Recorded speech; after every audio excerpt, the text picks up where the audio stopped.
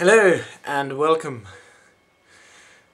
If you'd like to join with me on a thought experiment of something that came to mind only a few hours ago, so it's very new, and I'm going to have a little thought experiment, you know, what I would do in my head I guess, but out loud, moving my lips.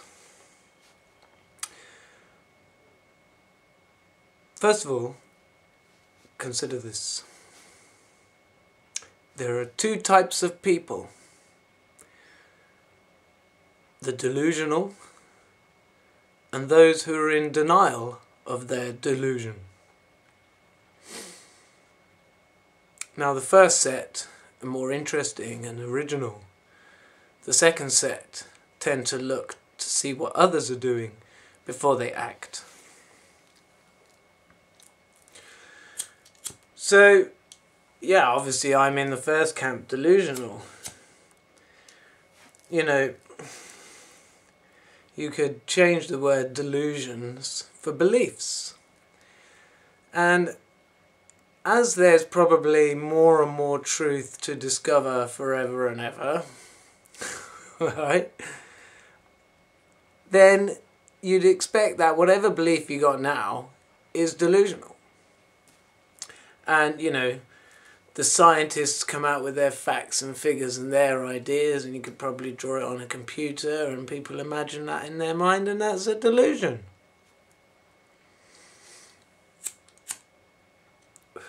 Like the Big Bang.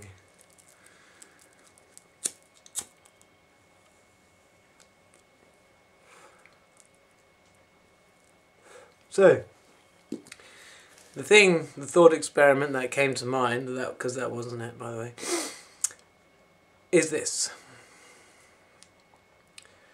Now, we're 4 billion years old. We were created 4 billion years ago, our souls. And in my mind, I had us living all those 4 billion years on Earth, having started from crustaceans and single-celled organisms and having experiences and them getting more and more complicated, animals and stuff, insects, whichever order, primates, lower human beings, higher human beings,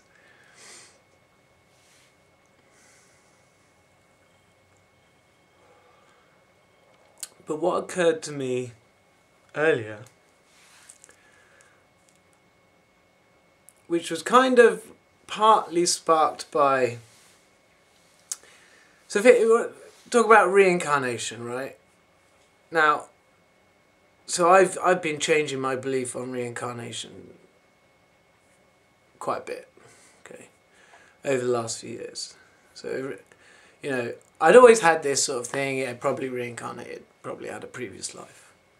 I had a couple of dreams, that could have been a previous life. And then go on to the A.J. Miller thing, and like, no, I'm a new soul. You know, I only just been made, like, no wonder I don't know anything. And, you know, so that made sense for a while, that sort of just took the load off. I'm brand new. I don't know anything, why should I know anything, I'm brand new. And then I had this experience where I felt like I was Enoch, and whether it was Enoch or not, something else, and I've had a vision as well about that could have been that life. But there was, you know, always in my mind there was this gap. So like, I come into this life from, you know, from having had a rest for a few thousand years. So that's one thing. And as if you've watched my last video in the last week or so, I've had quite a eureka moment with the connection to my soulmate. And I've been, I do feel like it's a sort of a soul union happening. And I'm able to get that feeling, and pain is not coming into my feet. or not going down to my feet, as I was resisting it. I didn't know what the feeling was. Anyway, at one point I saw her dressed up different, and it was like a first meeting, like in a life. You know, flowers in hair, looked like Viking, blonde hair, looked like that. And I was thinking that's weird, because I really wasn't thinking that I'd had a previous life as a Viking. I hadn't been thinking that. I've watched loads of Viking stuff and never had a thought I've had a life as a Viking. Although it's possible. So that thing, what that led to, the thought was, what about if that life was on one of these other planets? As I've said before, like, I do believe, and share this belief with AJ, that there's several planets littered in the solar system like Earth, living planets, with God's children experiencing. And I think there may be 14, there may be pairs, but it may be 7, right? And so then the thought occurred to me, well, what about if instead of having had all our lives on Earth, what about if we've been cycling through the planets almost, you know, like each life you go to the next planet, so like cycle, and you're learning different lessons. And like we're planet number 5, Justice Planet. So then the next one would be number 6, Peace. Next one would be number 7, Goodness. Most of you have heard this before. If not, there's videos, go back. The Wheel of Love and stuff. And each one's got a colour, so Justice is light blue. So anyway, so when I thought that, you know, I got a little bit excited. And, you know, a little bit more information was coming through. So, you know, although I could go back and say, well, okay, maybe it's just because my belief system was different.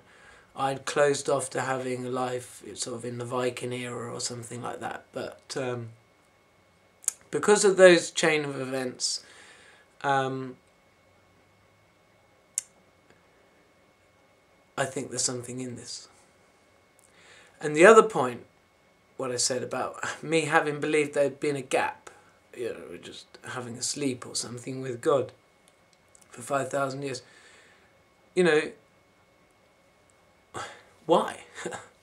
You know, God's got all these children to get into the point where they're aware of their awareness and learning all the time, learning more and more. Why have big long gaps, 5,000 years?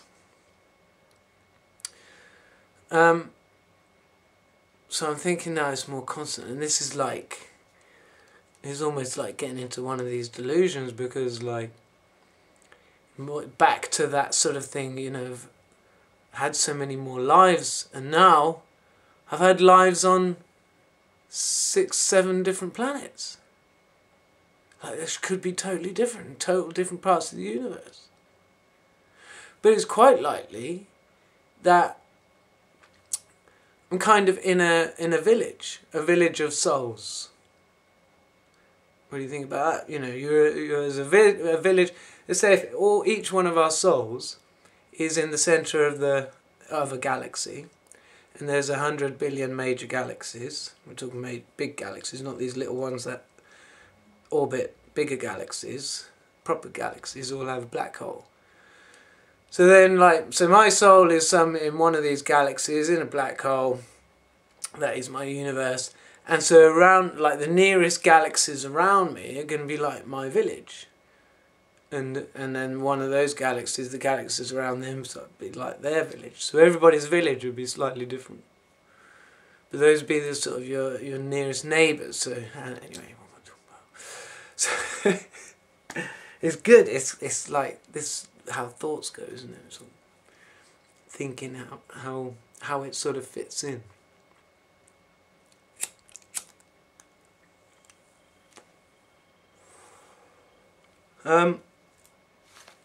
So it makes more of this sort of, you know, constantly experiencing, living lives.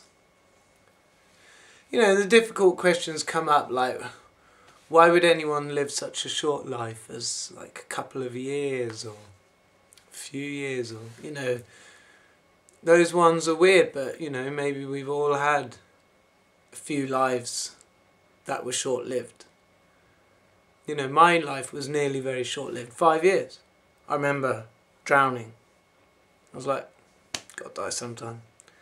I really wasn't. I'd had a little panic attack, in the sense that had made me sink more. You know, got water. I don't think I'd breathed water into my lungs, but probably got some in, and, you know, realised I couldn't breathe in anymore, so it was just like, give up. And I got saved at the same time. I've probably said this before. Anyway, so, you know, if I had died at that point, yeah, it would have been sad, and I probably would have experienced my parents' loss and brother, you know, people. Anyway, I didn't die.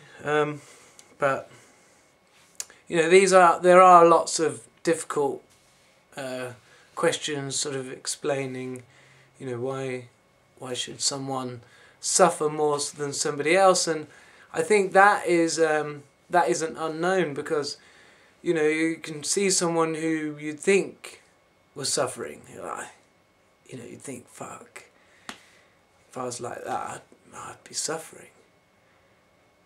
But if you actually sometimes look a bit deeper, perhaps they're being compensated in some way, and their happiness levels are okay. You know, tough one. Yeah, so maybe you're a rich man in one life and a poor man in the next life, or, you know, it sort of swings and roundabouts, and you don't really know, but you are what you are now, and now is the time to live and stuff. But it's, you know, one day I would hope that we would understand the bigger picture of what we are, and if we've had previous lives, that we could remember them. So I have to keep you posted. Possibly this thought today has opened up a door for me to tap into some of the previous lives, because I was blocked before, because I was only thinking if I'd had a previous life it would have been on this earth. Now, if my last life was on the Mercy planet, number 4, then that's the most recent one, so surely that would be the one that I would be to remember more easily, or next, you know?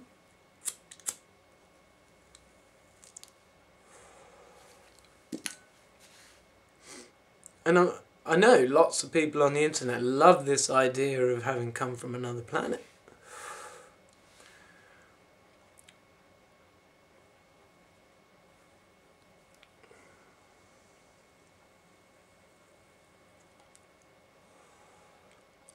You know, so be delusional, but let it be your delusion. And, you know, if it's a delusion you're happy with, stay in it as long as you're happy with it. You know, seems an obvious thing. Let's keep an eye on the bat, I suppose.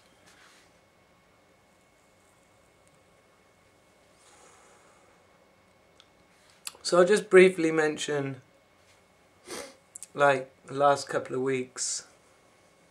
So I felt I had this breakthrough of feeling the other half of my soul is in me, like so. And then a few days ago I was like, oh, hang on, I thought the one love was in me.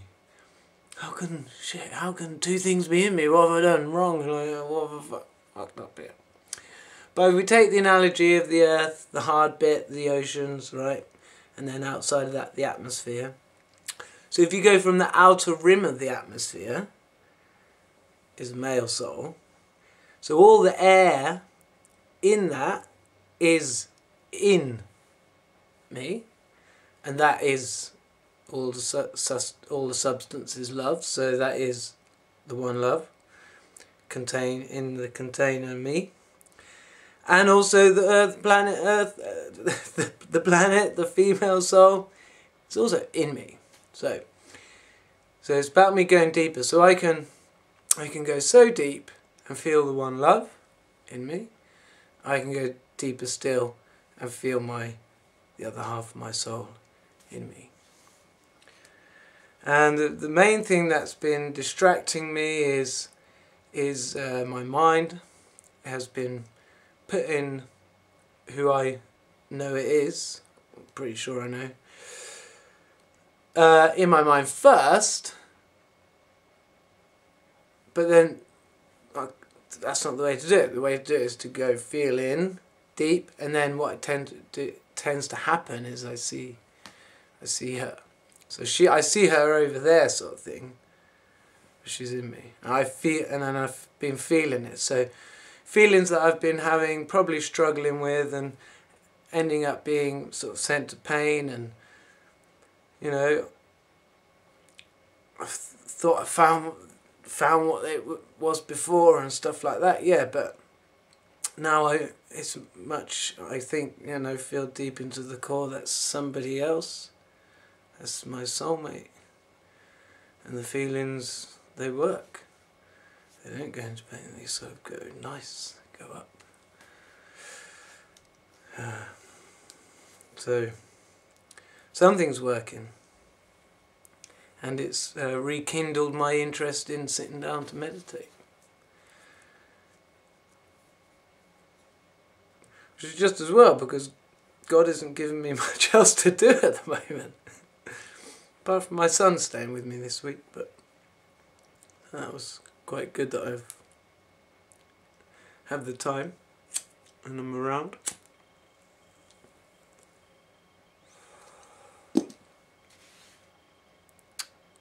Yeah. Oh, and it's politics. We are living in historical times. These are, I mean, it's sort of a slow process, this Brexit thing, but I think it's really significant. Oh, what about these yellow jackets? That was a bit clever of someone, wasn't it? A yellow jacket movement. And as all these French are forced by law to have them. Great. I mean, it's genius almost. Makes you wonder if it's been planned. But, you know, probably, yeah, by God. But there's been a concerning thing I heard on the news earlier, where someone in a yellow jacket shot a bloke in a Porsche outside a school. He's waiting to pick his son up from school, gets shot in the car. Little kids have got, like, they saw the dead bodies, and one little 7-year-old saw it. But, you know, the kid's son, I mean, the bloke's son, I mean. But why was he wearing a yellow jacket? You know, so some people are going to start using this yellow jacket thing to go crazy.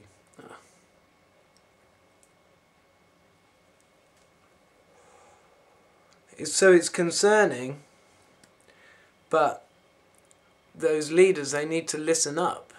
They need to listen to the people. Because it's things like this happen when they don't listen. So that's the lesson. The lesson is for them to listen. And then these things won't happen.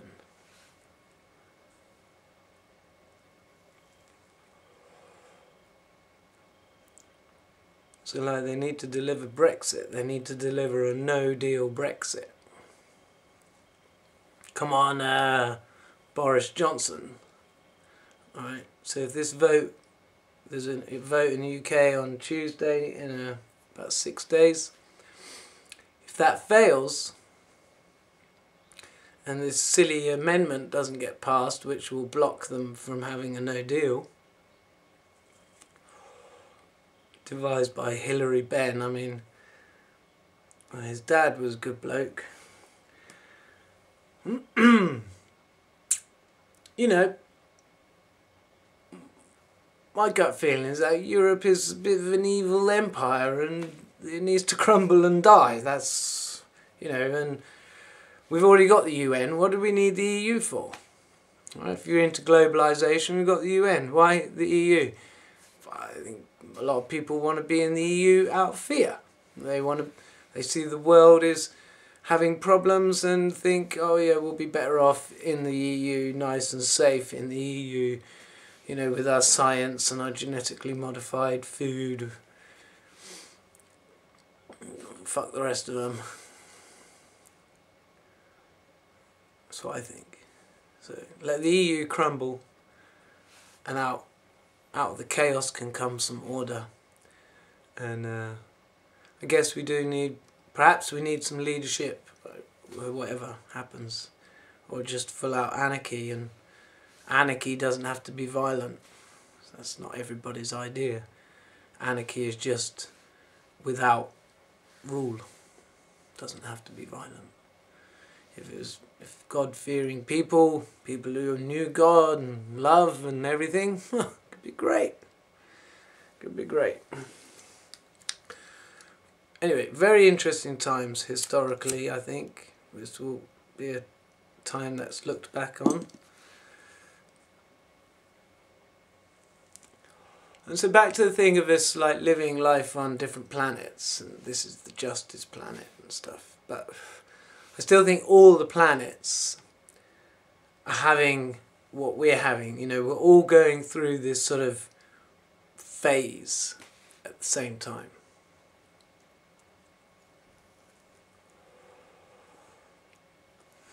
But one thing, my little theory is starting to point towards, if we're continually existing, continually having lives, maybe short gaps, maybe little gaps after the life where some things need to be reset. That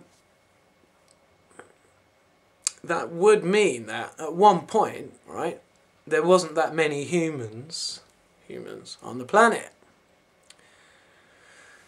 Now there's 7 billion of them now. So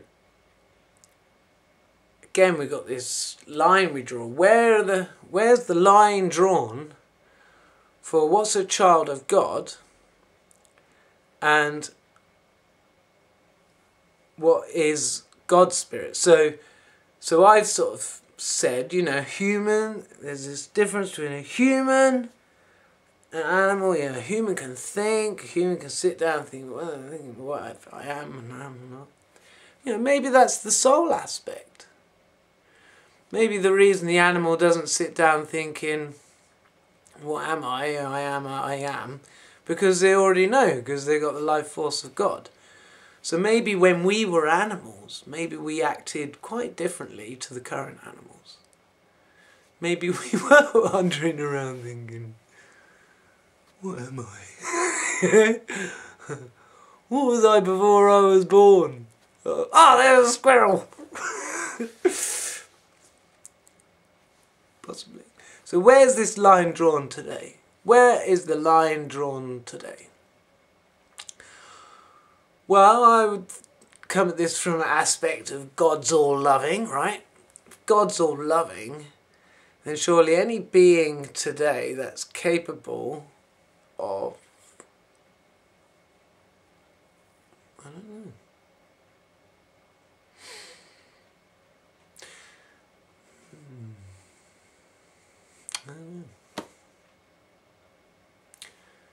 But at some point, see, this is the problem I'm having with my little theory at the moment, right? It's my little delusion, my ever-changing delusion. At some point, there must have been, like, that's the thing, right? Now, we souls,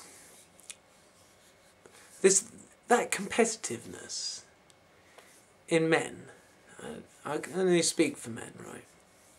Women seem to have a more sort of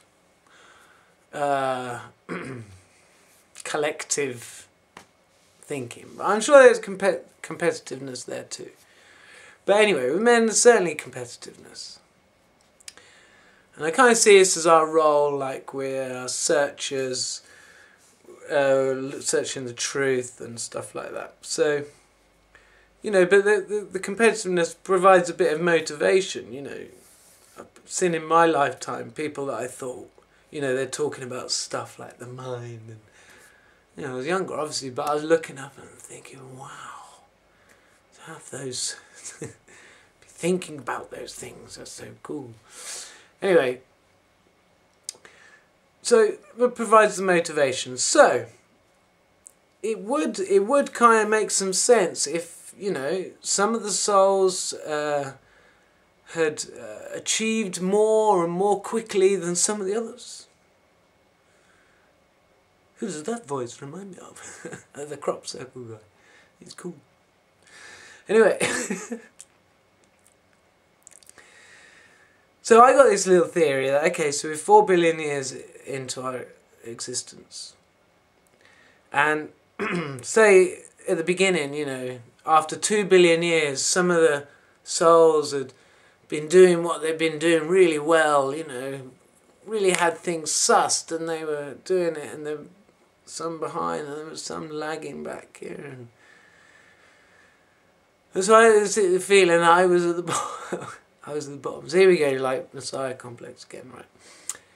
And because,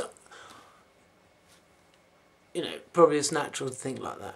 But there must have been some time when the first, you know, so the first set of humans, there wasn't 7 billion straight away. So some of the souls at the top of the game, the ones who'd been doing things well for the last 2 billion years, and maybe there's some of the ones who were first were now further back and stuff like that, right?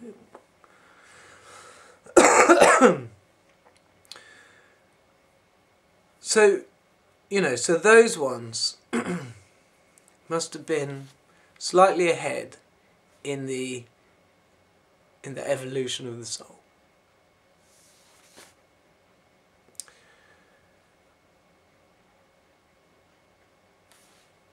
Well, what am I going on about? Alright, I'll just say it, right? I am using my body, okay, I'm using tools, like stuff, but this is, you know, other people have expertise in other things, right? Now, for 4 years I've been meditating. I'm bloody expert, but I've actually been getting something from it. So I'm surprised by that. I never would have thought I would still be interested after doing it for 4 years, at the amount I've been doing as well. Yeah, I am. And so, alright, I'll put it out there. I consider that I am a more evolved soul that is getting it, is understanding, you know, the rigmarole, the thing that's going on more than anyone else. Not that I've heard everybody else's opinion, so I can't really say, but when I hear about other theories, you know, the things that are popular, the aliens stuff, you know, the universe is full of aliens and they're just ignoring us just to see what we do. You know, religion, you know, they believe in the holy book, and this book is, every single word is God's word, and, you know, so comparing to an A.J. Miller and his beliefs, and, you know, anyone else who's been public, I'm putting out there, that's what I think. Or I'm pretty near the top. And in a sense, you know, if I look around me at the people I know, what they've spent their time doing, and some people have had a lot of time to think. I suppose there's, you know, people have been to prison and stuff. So, you know, maybe I'm just totally wrong. But I don't know what they may have been thinking about. I suppose I'm just rambling now, aren't I? It's time to put a sock in it. Well, you got to blow your own trumpet, I suppose. The word delusion's been coming up because BBC this week have been having programmes about delusions. And you know, it's a clinical psychiatrist who's doing it, so he obviously doesn't consider believing in the Big Bang and everything as any sort of delusion, and believing that perhaps, you know, when you die that's it, the end. He probably considers that's not a delusion. But it's interesting, on the first one there's this woman who said she was Alice Christ, you know, back in the past, and she was doing this back in the 70s. And I was like, fuck. You know, because I thought in my head, lots of times I was Stephen Christ. And there was a Stephen Christ on YouTube, so I can't even say that it's an original thought of mine. It's just when I was having my little Messiah complex, not that I'm fully out of it, you know, like reading the Bible bit where it says, oh, you'll be known by a new name that's known only to him, you know, and I'm thinking, yeah, Stephen. But mine's with a PH. That was Stephen Christ in Australia, is with a V. Can't trust Stevens with a V, you know, like Stevens with a PH, they're the ones. Anyway, so it's already been done anyway in the 70s, Alice Christ. And it's, you know, I gotta say, I do not 100% trust the BBC. That may well have been an actor, that may well have been scripted. But it might have been true. And she did say one good thing in it, you know, when she felt she had this calling from God to do this particular work, and she went and talked to a vicar about it, and the vicar was going, this is all fantasy, you know, to her. And she didn't believe, and she was like, no, what does he know? I know. And she stuck with that, and I'm glad. That was good to hear. Good to hear. So, but anyway, I've already done a video saying about how we are all the one, and how we all have that feeling that we are the one. And when you feel God, God makes you feel like that too. You know, that's how you feel in the presence of God. And whether some of the things I do are like, you know, save the world and stuff, you know, it's still a possibility. I haven't completely ruled it out. And I think the timing of my born again thing and the way the world's changing, we'll have to see it through, of course. But anyway, whatever it is, I think, you know, we all have our purposes to be ourselves, and that's all I'm going to do. And if that's sort of, you know, admitting that I had a Messiah complex, or whether, you know, I could say, well, you know, if there was a chance, I gave it a good go. Yeah, and I'm glad I was open about it and not kept it in, because I think that helped me get through it.